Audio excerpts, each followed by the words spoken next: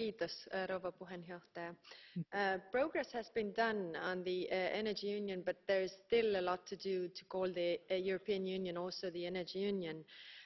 When we look at the assessment of 2016 on the discrimination of cross-border flows of results are quite striking, actually.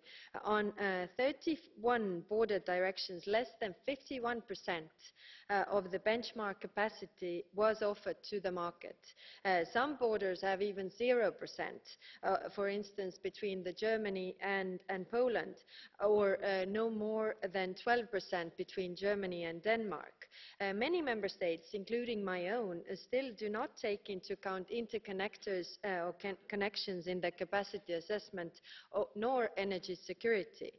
But then we see plans of expansion of the Nord Stream pipeline that will increase our dependence on the Russian gas, or we see some countries keeping up with the subsidies of fossil fuel production. Regional cooperation, looking at the capacity across borders, is crucial to improve efficiency of our energy systems. When it comes down to details, from infrastructure projects to giving decision-making powers to regional cooperation, progress still remains a struggle.